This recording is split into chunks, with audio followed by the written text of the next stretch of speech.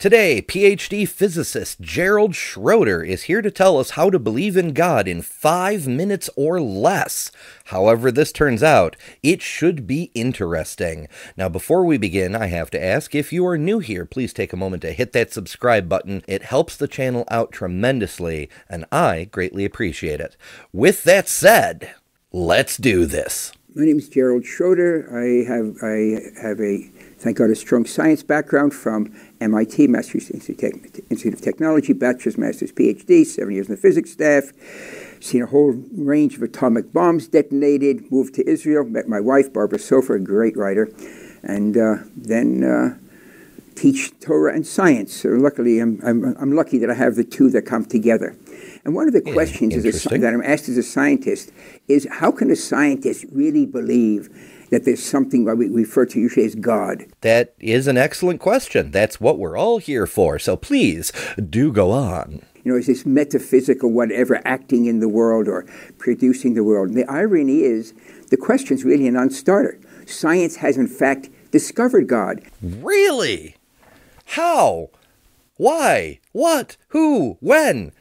How is this not all over the news? Science has discovered God.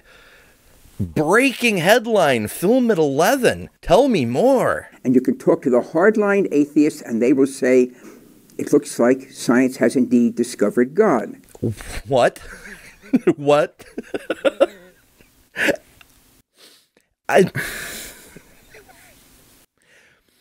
First of all, I don't know of any hardline atheist who would say, well, it looks like science has discovered God. Second, if it were true that science had discovered God, there could be no such thing as an atheist. We would believe there was a God. We may not worship that God, but we would believe it existed if science had discovered it. What are you talking about? And how would that be? Well, if you take the trouble of going to the web and there type in WMAP, the initials for a satellite. Ah yes, the Wilkinson Microwave Anisotropy Probe. That would be one of the satellites that we've sent up over the years to investigate the cosmic microwave background radiation. It's a fascinating story that you can learn more about in my video, The Big Bang, How Do We Know What We Know, from several months ago. It's amazing, the discovery that was made there. But what in the world does confirming the Big Bang have to do with discovering God? It's a diagram that shows the development of the universe from the creation over time. It's a timeline.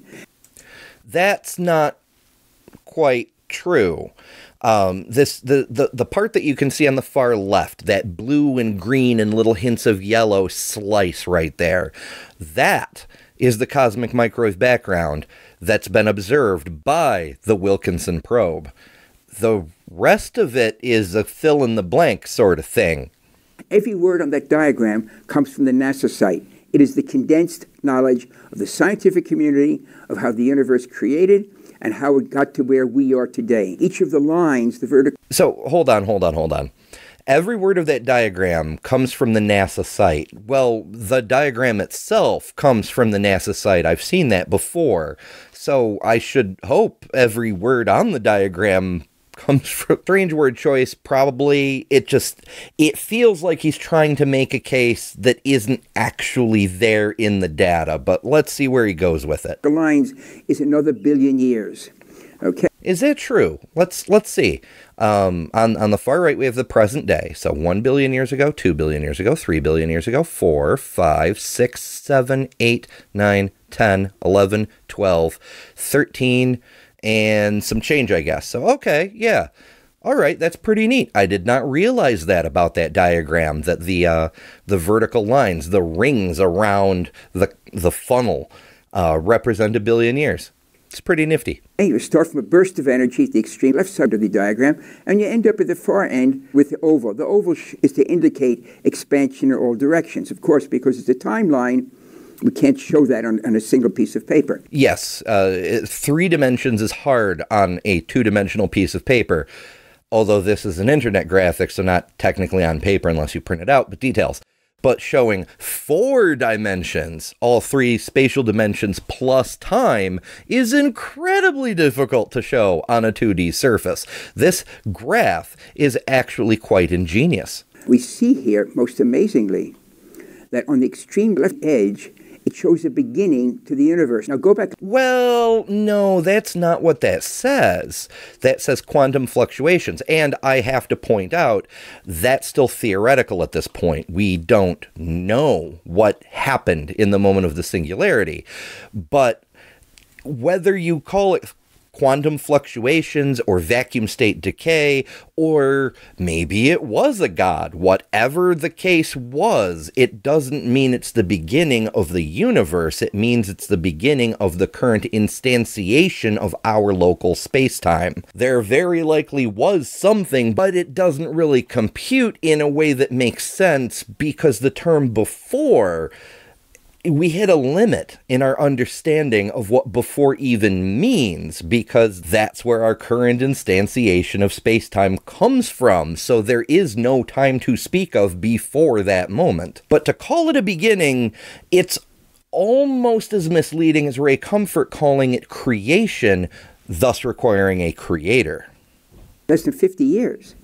If I were teaching that at Tech, a person could lose tenure saying that there was a creation of the universe. It sounds like it's Bible. Yeah, if you say creation of the universe, it does sound like it's from the Bible. But no, 50 years ago, we had already discovered the cosmic microwave background radiation. It was pretty clear that the Big Bang was very likely true, even at that point. But even if it weren't, you certainly wouldn't lose tenure for presenting the general theory of relativity and examining the implications of that, because that, after all, is where the Big Bang Theory came from.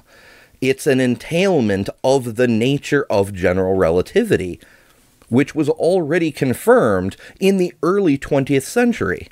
Because less than 50 years ago, the overwhelming scientific opinion was the universe is eternal. That's very debatable. The overwhelming religious opinion was that the universe was eternal.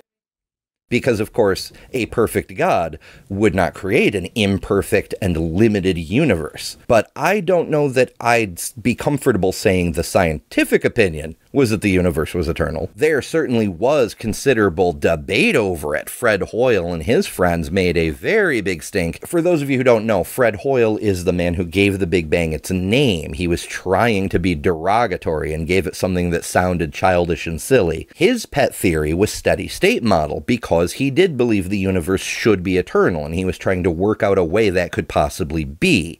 However, he was kind of the laughingstock of the scientific community for it, so I don't think it's fair to say the majority agreed with him. There was never a beginning. The Bible is wrong from the very first sentence. And then we discovered, suddenly, Arnold Penzias and Robert Wilson, the Bell Labs in New Jersey, the northeast of the U.S., discovered the echo of the Big Bang, the energy left over, which George Gamow... Not to nitpick, but that's not quite accurate. It's the relic radiation from the last scattering. It's not the energy left over from the Big Bang. They're two different events. 60 years ago predicted that if there had been a universe created hot and small, it would have exploded, and the energy would get more and more dilute. And Penzias and Wilson, these Arnold Penzias and Robert Wilson... Also not correct to say that it exploded. It expanded. It's a very rudimentary mischaracterization. Now, maybe he's trying to speak at the level of what he thinks the audience will understand, but a PhD physicist ought to know better. Discover this energy that had been predicted overnight. The Bible got it right. There was a beginning. No, absolutely not. In fact, the man who first came up with what we now call the Big Bang Theory, George Lemaitre, was a priest. And when he presented his information to the Pope immediately went there. Oh, Genesis is confirmed. And Lemaitre said, don't you dare. This is not that. The man had stones, I'll give him that, to stand up to the Pope himself and call him wrong. But it's true. This is not that. The similarity is superficial at best. And the universe very well could be eternal. Just the current instance of our local space-time has a start point. To the universe. Now, the black in the diagram is nothing. It's not a vacuum. Vacuums are within that diagram, within that cone of expansion. Vacuums are empty space, and space is something. The black of the paper around the diagram is nothing. No. Our friend here, the good doctor, is making shit up. In fact, we do not know what is beyond the bounds of our universe. We have no way to know. We have no way to observe or even indirectly detect what is outside the bounds of our universe. But the probability of it being nothing, it's not measurable. It's certainly not 100%. It could be something. It could be anything. It could be more universes. We do not know. We can not know. So to assert it is nothing, that is, in the words of the illustrious Richard Feynman, not even wrong. It doesn't fit in our human brain because humans think in a box made of time, space, and matter/energy. No human, as clever as they might be, as expansive as they might be, thinks out of that box. So when we say outside that diagram is nothing, we can use the words, but we can't conceive of nothing. It doesn't fit in the human brain. If no human can conceive of nothing, then how can you assert that there's not? Clearly, you can conceive of it, at least on a very basic level, or you wouldn't be able to assert it. And if you can do it, then other humans can do it. None of that has anything to do with the point. That's not demonstrating that there is a nothing. It's saying how unlikely it is that a person can conceptualize the concept of nothing.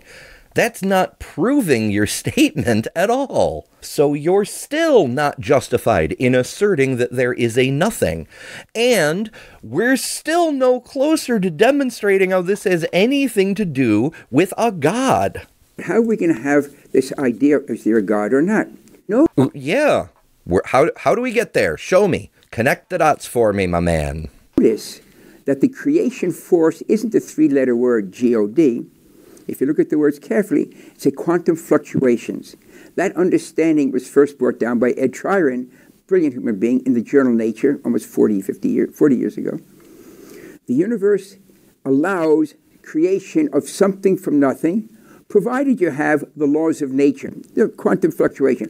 Tryon realized that you can create something from absolute nothing, provided you've got the laws of nature, quantum physics and the laws of relativity. In other words, the laws of nature. Yes, you would have to have some type of cause and effect situation in order for a thing to transform into something else. I don't like the quantum fluctuation answer because it's too much like hand waving. It is hypothesized. It's been presented. It's been shown to be plausible. It is one way things could have gone, but there is no way at present to demonstrate that's how things did go.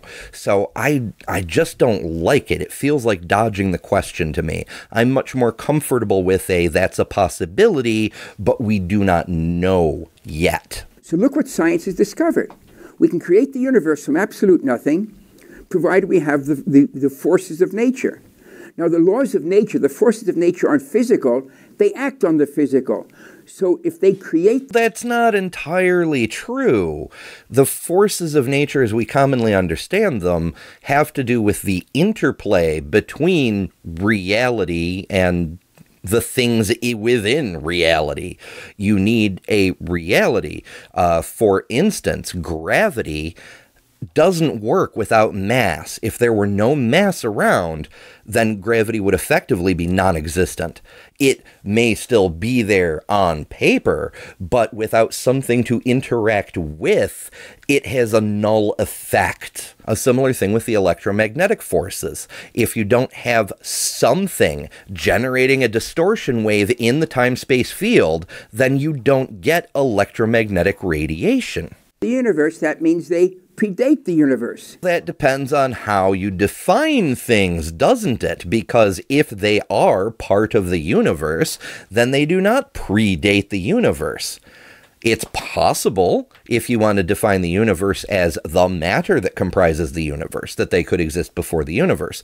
But if they're part of the universe, then you would have to concede that the universe did exist at that time, but did not have matter within it as yet, which is supported by our best models. Set of forces, we call them the laws of nature, that are not physical. They are physical insofar as they interact with physical things, like matter. That are able to act on the physical. They create the physical from absolute nothing. No, we don't know that that's what happened. We don't know that anything can create anything from nothing because we don't have a sample of nothing to test, to observe, to verify that hypothesis. It may be, but we don't actually need that hypothesis, so we have no reason to think so, and we have no driving imperative to accept it tentatively anyway. For example, it very well could be that a previous universe was all the matter was sucked up into a black hole, creating a singularity. If it was a universe's worth of matter, then when that singularity inevitably decayed and erupts in a different direction of space-time, perpendicular to the previous universe, that's not nothing. It's a something that's converting into a different something by adherence to the very physical laws that we're saying had to pre-exist the current universe as we understand it. You don't even have to have a nothing to create something from. It hasn't been demonstrated, and it's not necessary. And they predate the universe, which means they predate our understanding of time. Saying it over again doesn't make it true. Put that together, and it sounds very familiar. Oh, it looks like a maple leaf. This sounds like it might be Genesis, therefore Bible confirmed, I guess. If you haven't noticed it, that's the biblical definition of God. Oh, is that the biblical definition of God? Not physical, acts on the physical, created the physical from nothing, and predates the universe. Okay, I kind of see where he's going with that, but no. In Genesis, God is very much physical, of course, acts on the physical, but anything that affects reality certainly does, created the physical universe from nothing. Once again, we don't need that hypothesis. We don't have any reason to believe in that hypothesis, and we have no way to test that hypothesis. So saying science has confirmed it is completely incorrect and predates the universe. How does that even make sense? And once again, the biblical God of Genesis is very much inside time. So much so that he had to rest on the seventh day of creation. And that without even getting into the life of an incarnated Jesus. There's only one nuance that's left hanging. We can talk about it another time, perhaps. Is that which created the universe, those forces active in the universe. But up to that point, science says you are correct. The definition of the biblical God is predates time, outside of time. God is not a physical being, is a force, and it creates the universe. That's not what I would call the biblical definition of God. Now, of course, it depends on which Bible you're looking at. But if you're taking your definition from the Bible, then the only requirement is that it be named Yahweh. It be an entity within the universe with a mind whose identity is equal to Yahweh.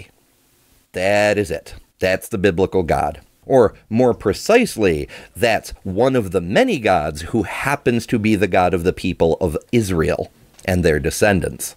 You'll notice that the opening chapter of Genesis, the only name for God is Elohim, God as manifest in the universe. Science has indeed discovered the biblical God. Well, we just need one part left, crucial. That which created the universe is also active in the universe itself. The very fact that you're watching this now pretty much establishes that point. So we just have a big old bunch of assertion, and we're going to call that proof. Science has discovered God because undemonstrated assertions and misleading falsehoods. I mean, we expect that from apologists, but from a PhD physicist, for shame.